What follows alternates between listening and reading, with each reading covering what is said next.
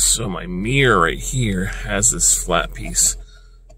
So I can probably just mount the flat one. Will work perfectly. This one, something like this.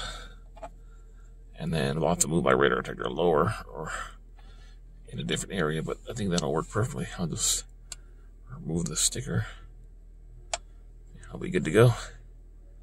Hopefully I get it straight and then get some GoPro action, because my dash cam never likes to record certain things. So I think that'll work perfectly, actually. Stick a... Let's see, I got this mount. The curved one. Will the curved one work, though? Oh, yeah, the curved one works, too, I guess. Because, you know, I can go down lower with the curved one instead of up higher. Yeah, I think the curved one worked better, and I don't have to remove the sticker either, so I'm just going to use this one.